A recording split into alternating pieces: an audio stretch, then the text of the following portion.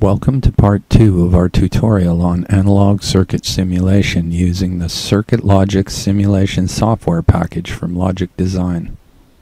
In this animation, we'll examine the steps required to perform an AC frequency analysis on an analog circuit. We'll also cover plotting frequency response. The circuit we'll be performing an AC analysis on is a multiple feedback bandpass filter. One of the appealing qualities of this topology is that you can modify the mid-frequency value without affecting gain or bandwidth. Changing the value of R3 will shift the midpoint frequency for this filter design. Our design requirements for this bandpass filter is that the filter have a gain of 2, is relatively selective with a filter quality of 10, and has a midpoint frequency of 1 kHz. Using the starting point assumption of a filter capacitor with 100 nanofarad value, here are the calculations required for the resistor values R1, R2, and R3 in this filter circuit. One of the largest benefits of a simulation tool is that it allows you to verify a design.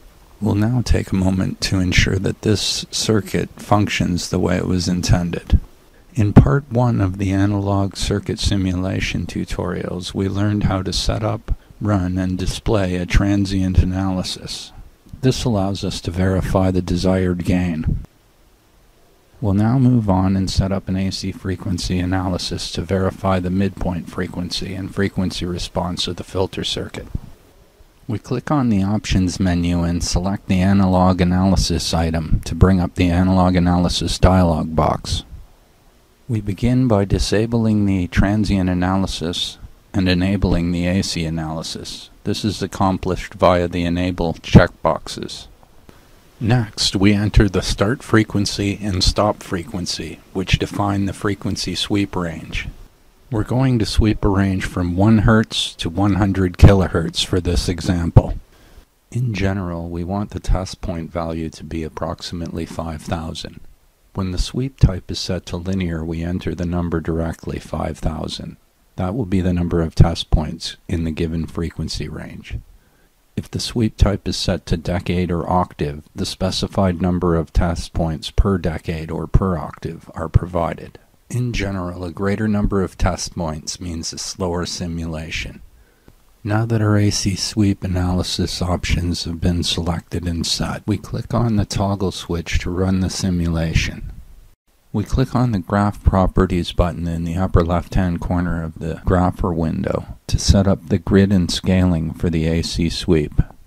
In addition to our settings to show division values and the wave grid, it is often advantageous when running an AC frequency analysis to have the x-axis set to a logarithmic scale.